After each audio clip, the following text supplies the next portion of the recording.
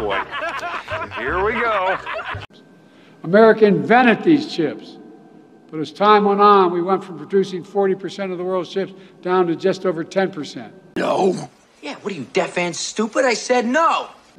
That's why I designed and signed the Chips and Science Act. You shut your damn mouth!